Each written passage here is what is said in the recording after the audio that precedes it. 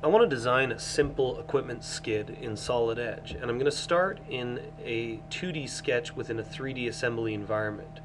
So the first thing I'm going to do is I'm going to draw a sketch of a rectangle to determine the size of my skid, and I can key in those values right here. Let's say it's 200 inches by 8 feet.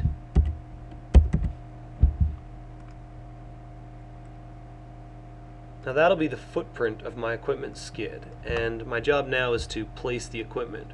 Over here I've got some components listed in my assembly tree, and what these are is these are called virtual components. They're placeholders of real 3D data or data I'm going to design. And this allows me to build the structure of my assembly before I actually place any data in it.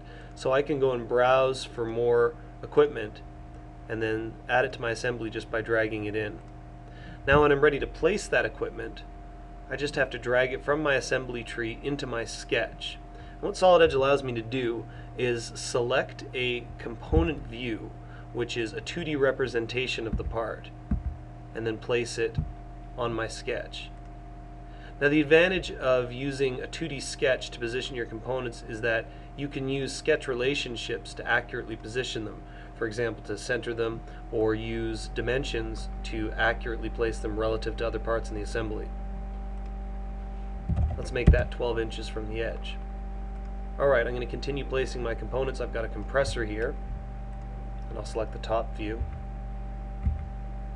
And let's put that in over here. And then a compressor motor.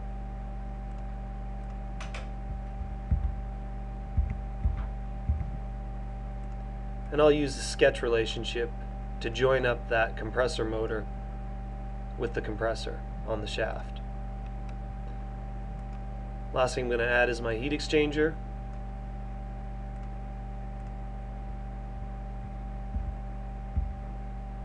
We'll position that somewhere here. Now, because these component sketches can contain any information I want, it becomes useful for designing a skid. For example, in this case, I've laid out the center lines of where these components need to be mounted so that I can accurately position my beams on my skid so that they're directly under the mounting points of my equipment. And you see that as I do that, the Solid Edge sketch tool will pick up intelligently and allow me to align my geometry precisely to the equipment.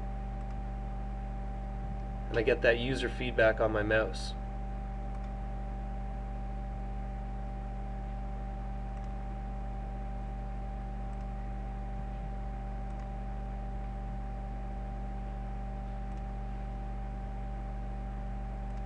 Okay, having completed that, I'm going to exit out of my layout sketch.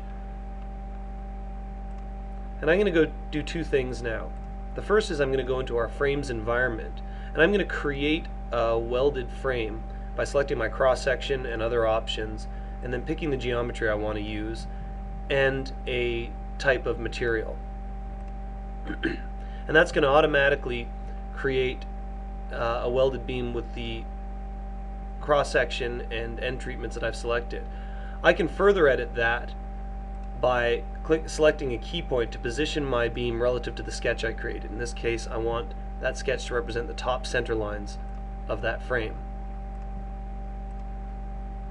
The other thing I'm going to do is I'm going to publish my virtual components. And what this means is that I'm going to now retrieve the 3D data that's associated with these sketches now that I've placed them in 2D.